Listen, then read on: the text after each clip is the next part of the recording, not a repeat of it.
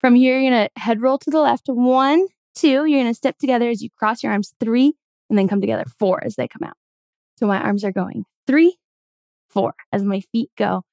1, 2.